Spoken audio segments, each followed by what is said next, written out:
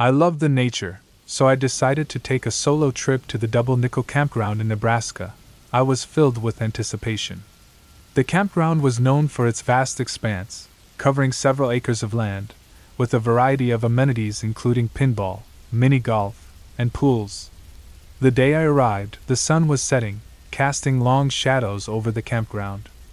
I rented a cabin nestled in a secluded corner of the park.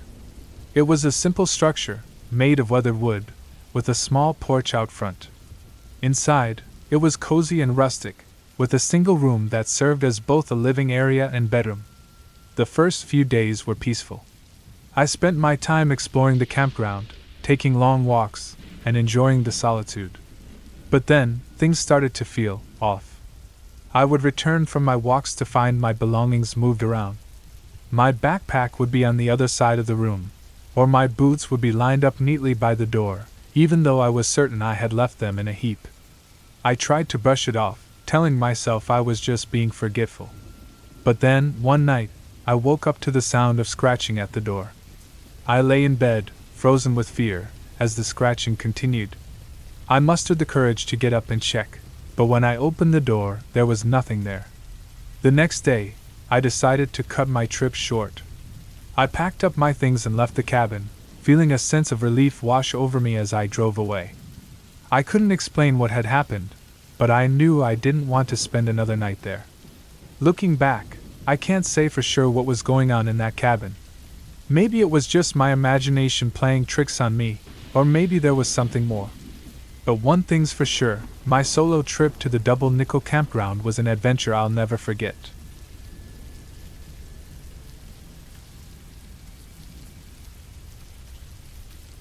I had always been an adventurer at heart, so when I decided to take a solo trip to Alaska, it felt like the perfect opportunity to reconnect with nature. I rented a cabin at the Heritage RV Park, a picturesque campsite located right next to the Homer Spitz salmon-stocked fishing lagoon. The campsite was vast, with ample space for RVs and tents. It was surrounded by the natural beauty of the Alaskan wilderness, with the majestic mountains in the backdrop and the Chena River flowing nearby. The air was crisp and fresh, filled with the scent of pine and the faint sound of wildlife in the distance. My cabin was small but cozy, nestled among the trees. It was made of sturdy wood, with a small porch out front where I could sit and enjoy the view. Inside, there was a comfortable bed, a small kitchenette, and a fireplace that added warmth to the chilly Alaskan nights. One night, as I was about to drift off to sleep, I heard a strange noise outside. It was a low growl, unlike anything I had heard before. My heart pounded in my chest as I slowly got up and peered out the window. In the moonlight, I could see a large figure moving near the edge of the campsite. It was a bear, a massive creature with thick fur and powerful muscles. I held my breath, watching as it sniffed around, seemingly searching for food. I knew I was safe inside the cabin, but the sight of the bear so close was both terrifying and awe-inspiring. After what felt like an eternity, the bear finally moved away, disappearing into the darkness. I let out a sigh of relief, my heart still racing from the encounter. That night, I lay awake for a long time, listening to the sounds of the Alaskan wilderness. The next morning, I found bear tracks near my cabin, a stark reminder of the encounter from the previous night. It was a humbling experience, a reminder of the raw power and beauty of nature. As my trip came to an end, I left the campsite with a newfound respect for the Alaskan wilderness. The encounter with the bear was scary, but it was also a reminder of why I had come to Alaska in the first place, to experience the untamed beauty of nature in all its glory.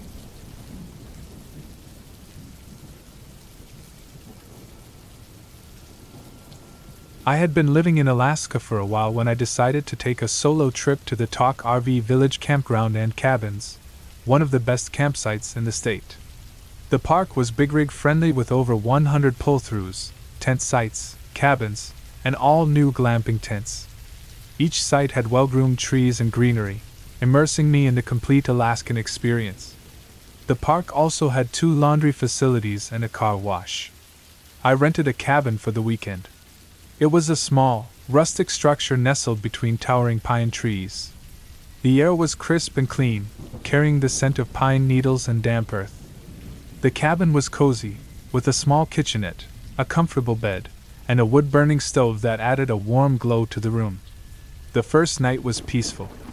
I cooked a simple meal, read a book by the light of the stove, and fell asleep to the sound of the wind rustling through the trees. But the second night was different. I was awakened by a strange noise outside. It sounded like something large moving through the underbrush.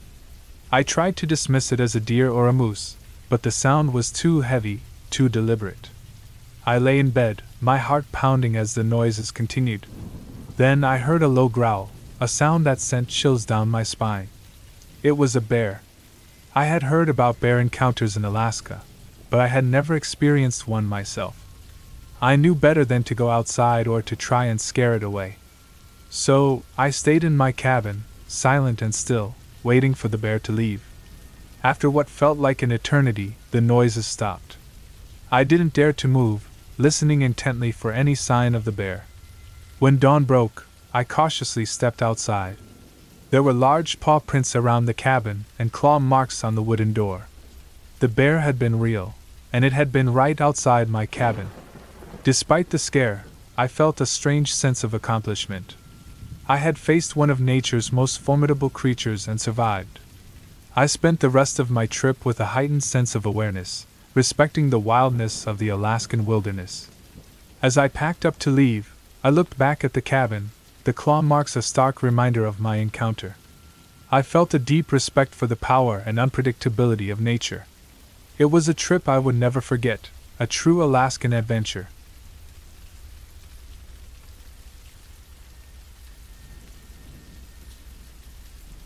I had always been an adventurer at heart, so when I decided to take a solo trip to Alaska, it felt like the perfect opportunity to explore the wilderness.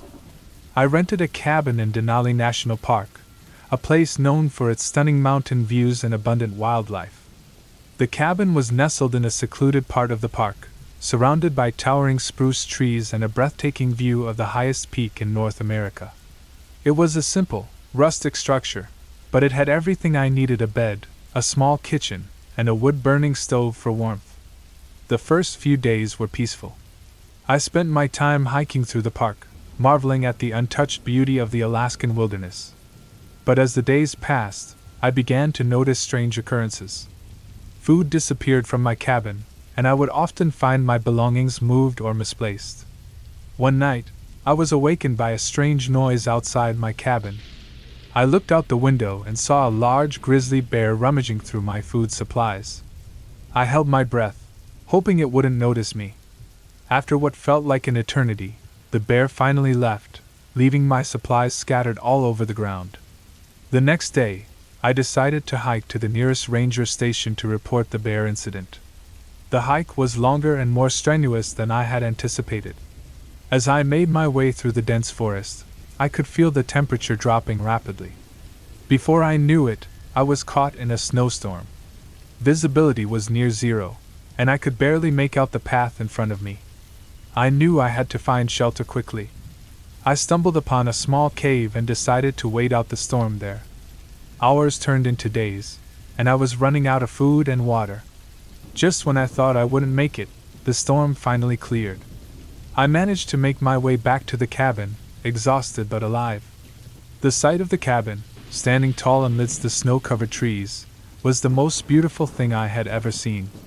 I spent the rest of my trip in the safety of my cabin, grateful for the shelter it provided. Despite the challenges, my trip to Alaska was an unforgettable experience. It taught me the power of nature and the importance of respecting the wilderness. And even though I was alone, I never felt lonely. The wilderness was my companion, a silent witness to my adventure.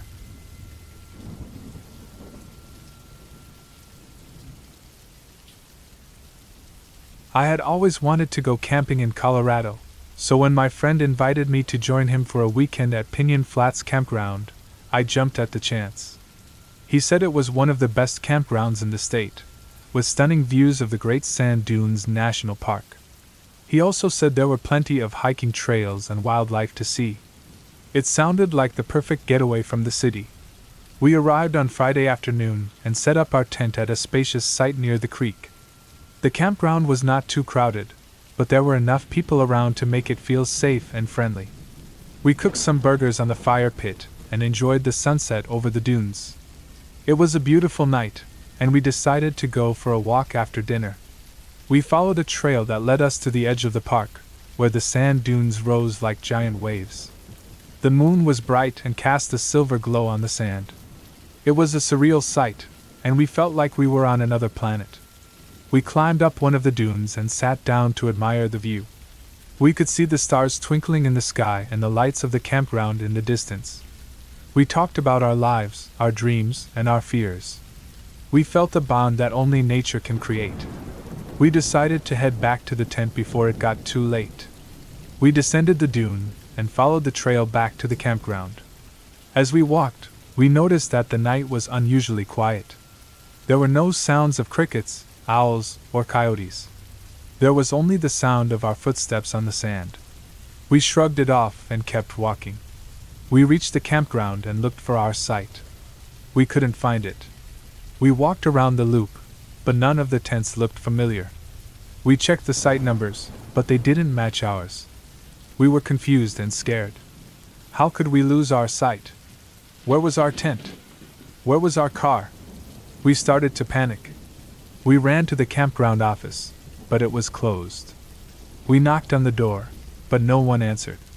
We looked for a phone, but there was none. We looked for other campers, but there was no one. The campground was empty. It was like everyone had vanished. We didn't know what to do. We felt trapped and alone. We wondered if we had wandered into a different dimension, or if we were dreaming, or if we were dead. We tried to calm ourselves and think rationally. We decided to go back to the trail and retrace our steps. Maybe we had taken a wrong turn somewhere. Maybe we could find our way back. We ran to the trail and followed it to the dunes. We climbed up the same dune we had been on before and looked around. The view was different. The moon was gone. The stars were gone. The lights of the campground were gone. There was only darkness. We felt a cold wind blow on our faces. We heard a low growl behind us. We turned around and saw a pair of glowing red eyes staring at us. We screamed and ran down the dune. We didn't know what it was, but we knew it was not friendly. We ran as fast as we could, but we could hear it chasing us. We could hear its heavy breathing and its sharp claws digging into the sand. We knew it was faster than us. We knew it was stronger than us. We knew it was going to catch us. We knew we were going to die. We reached the end of the trail and saw a road and people. This experience still gives me chills.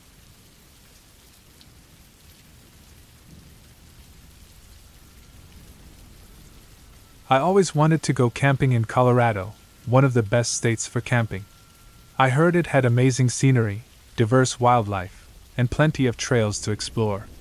So when my friend Jake invited me to join him for a weekend trip to Eisenhower State Park, I jumped at the chance. We arrived at the park on Friday afternoon and set up our tent at one of the campsites near the lake.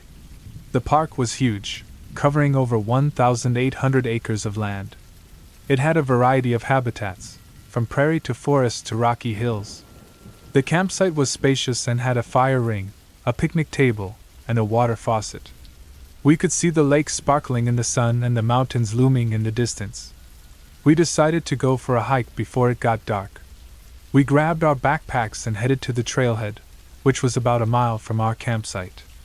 The trail was marked with blue blazes and signs that said it was a moderate loop of about 4 miles. We figured we could finish it in a couple of hours and be back in time for dinner. The hike started off easy, following the shore of the lake. We saw some ducks and geese swimming in the water and some deer grazing in the meadow. We chatted and joked as we walked, enjoying the fresh air and the views. The trail then turned into the woods, where it got steeper and rockier. We had to climb over some boulders and cross some streams. The trees were thick and shady, blocking out most of the sunlight. We felt a chill in the air and heard the wind rustling the leaves. We came to a fork in the trail, where a sign pointed to the left and said, "Eisenhower Loop 2 miles." To the right, there was no sign, just a faint path that looked like it had been made by animals. Jake suggested that we take the right path, saying it might be a shortcut or a more scenic route. I was hesitant, but he convinced me that it would be fun and adventurous. He said we had plenty of time and that we could always turn back if we got lost. We followed the right path, which soon became narrower and harder to follow. It seemed to lead us deeper into the woods, away from the lake and the main trail. We saw no signs of other hikers or park rangers. We only saw animal tracks, mostly deer and raccoon, but also some that looked like bear or cougar. We heard some strange noises, too, like growls and howls and screeches. Jake said they were probably just coyotes or owls, but I was getting nervous. We walked for about an hour, but we didn't seem to be getting anywhere. The path kept twisting and turning, sometimes splitting into 2 or 3 branches, sometimes disappearing altogether. We had no idea where we were or which way to go. We checked our phones, but we had no signal. We checked our watches, but it was getting late. The sun was setting and the shadows were growing longer. We realized we had made a big mistake. We decided to turn back and try to find the main trail. We retraced our steps as best as we could, but it was hard to tell which way we had come from. The path looked different in the fading light. We kept walking, hoping to see a familiar landmark or a blue blaze. But we only saw more trees and rocks and darkness. We started to panic. We knew we were lost and alone in the woods. We knew we had no food, no water, no flashlight, no map, no compass, no knife, no whistle, no matches, no nothing. We knew we were in danger of getting attacked by wild animals, or falling off a cliff, or freezing to death. We knew we had to find our way back to our campsite, or to the park entrance, or to the nearest road, or to anyone who could help us. We kept walking, faster and faster. We kept walking, and finally reached a trailhead. We were lucky, but this experience still scares me.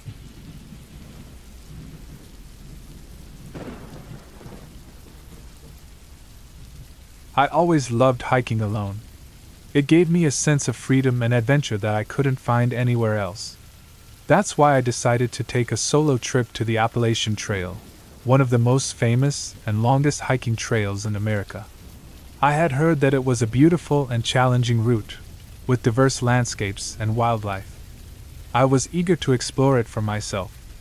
I packed my backpack with the essentials: a tent, a sleeping bag, a flashlight, a knife, a map, a compass, some food and water, and a first aid kit.